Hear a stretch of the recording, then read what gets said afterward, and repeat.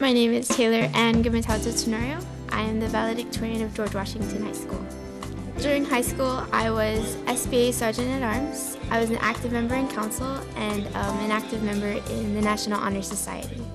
I just recently signed up with the Air Force, and so I'm hoping to pursue that and get a degree and become a pilot one day.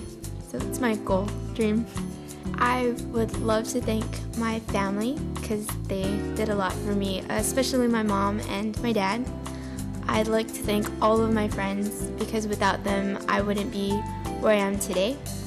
And just everybody who I've met along the way, the good and the bad, because they all helped me be the person that I am and helped me get to where I am today. I'd just like to give a word of advice. It's never as bad as it seems. Like in high school it gets really hard and there's a lot of long nights and early mornings, but it's really never as hard as it seems. You get by day by day and you make it through.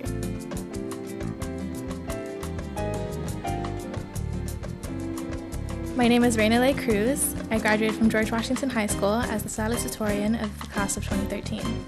From freshman to senior year, I was in the Upper Bound program, which helped me prepare for college. I've been in various clubs and have held several officer positions, but my biggest accomplishments were during my senior year when I was SBA Vice President, Math Club Vice President, Yearbook Editor-in-Chief, and an NHS member. I will be attending the University of Portland in the fall, and I'll be majoring in psychology with a minor in neuroscience.